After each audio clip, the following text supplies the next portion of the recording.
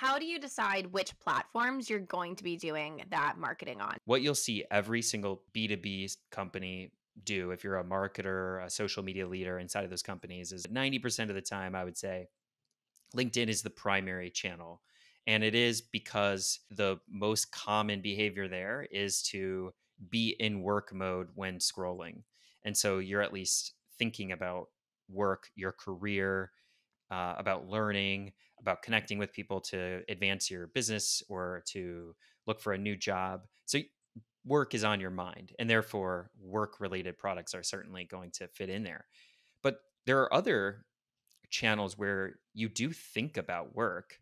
I mean, in fact, I would say if you're a marketer, you probably do follow work related accounts on Instagram quite often. And if you're a B2B company marketing to other marketers, you probably want to pay close attention to Instagram